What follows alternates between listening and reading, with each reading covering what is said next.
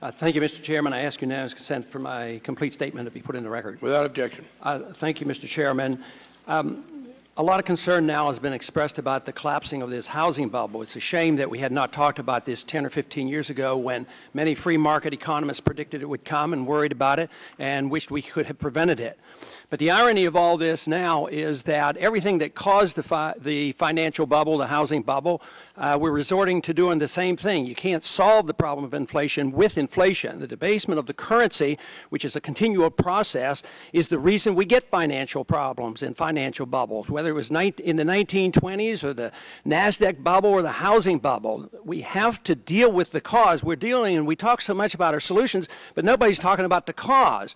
And the cause literally is the excessive credit created by the Federal Reserve System, and we can't deny this. And then we add fuel to the fire by credit allocation. We come in with the CRA, the Community Reinvestment Act. We come in with insurance by the FHA. We come in with the GSEs and the line of credit and the guaranteed implied bailouts.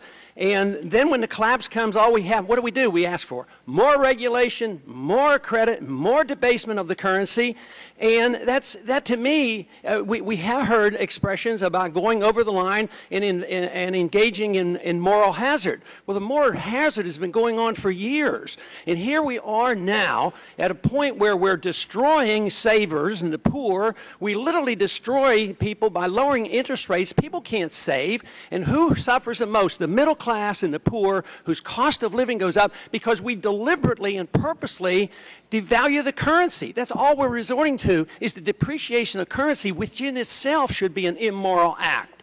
So to me, if we don't look to the cause of these problems, we're going to have another. And patching it together will do nothing more than what we did in the Depression when we patched things together. We just delay the recovery.